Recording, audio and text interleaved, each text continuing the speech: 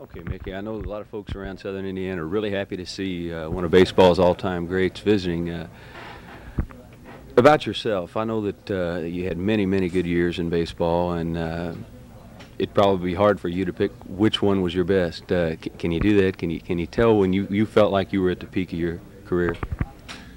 I think probably it'd have to be starting about 1954 and going through 59. Although in 1961, you know, is when Roger hit his 61 home runs, I hit 54 that year. So it would probably be like from 54 to 61. I know that I can't remember if it was 56 or 57 when you were most valuable player, and you also got the Triple Crown. Was that a more satisfying year for you, or was it maybe in the early 60s, coming off a couple of off years when you came back and turned in a good season? My best year was 1956. Like when I led the Triple Crown, I think I led the league in about 5 offensive departments that year, and that would have had to be my best year because I hadn't really proven. You know, before when I first came to New York, they said I was going to be another Joe DiMaggio, and I hadn't really proven that I could yet. And I think that gave me the confidence to go ahead and have good years after that. I know everybody probably asks you this. Do you miss baseball? Do you miss not playing? Well, sure, I miss it a lot. I still dream that I'm trying to make a comeback all the time. You know, like last night, I woke up 3 or 4 times trying to run to first base and didn't make it. You know, but I miss it. I loved to play baseball when I was healthy, and I wish I still could, but it's over with. I know you see a lot of ball players like Yaz and Gaylord Perry, and some of them approaching 40 years old. Do you feel like if you stayed healthy, if your knees had held out, you would have liked to gone on that far, or do you think you quit at a good time? Well, I quit because I had to quit, not because I wanted to. I was through. My legs had just really gone. I couldn't hit left-handed anymore, and I couldn't run from first to third on singles. I couldn't score from second on a single, or from first on a double. Yeah. Okay. We'll just ask another question. Mickey, how about today's ball players? Is there any big difference? Has baseball changed very much over the years? Well, Doug, the question that a lot of people ask me, how come there's no superstars anymore? And I like to explain it by saying that I think today's young guys are all so good. You know, they're so big and strong and can throw the ball so hard. They're all so evenly matched that I don't think there'll ever be another guy stand out. You know, I think they're just all too good. Do you think that guys like Dave Parker and those kind of guys can achieve some of the things that guys like yourself and Willie Mays did earlier? Well, Dave Parker, for example, has already made more money in 1 year than I did in 18, so he's already achieved more than I did. Okay, Mickey, appreciate it. Thank you.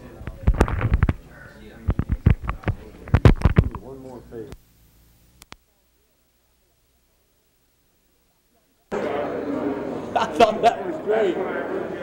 I got the letter and appreciated it. And cameraman, he got down on the ground. He said, "You did that." I said, "Well, they're going to think I spit right in that thing." And I unloaded on it right off to the side. But it was good. Terry, how you doing? Good. Good. Glad to be on the ground. Tell me how you feel about last season. You feel like you accomplished a lot that you weren't doing before the season I think started? so. Well, I didn't really know what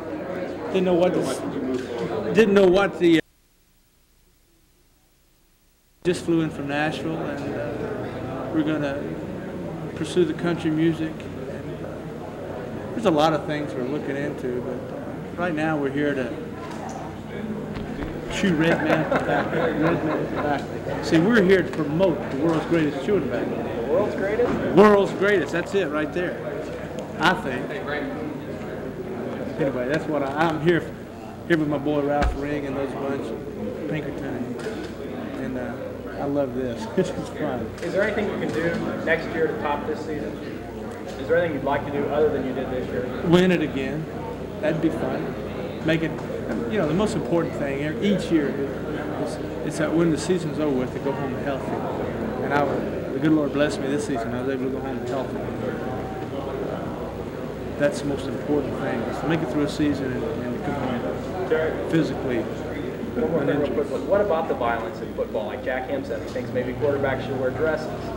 I was Jack Lambert, and he'd say that if they had dresses on.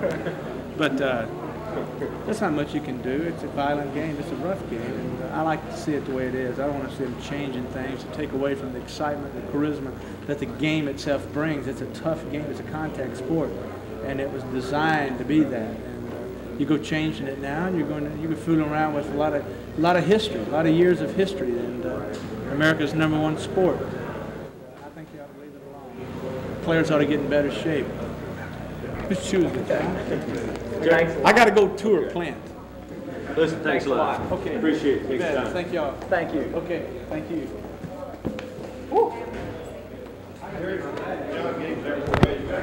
The end.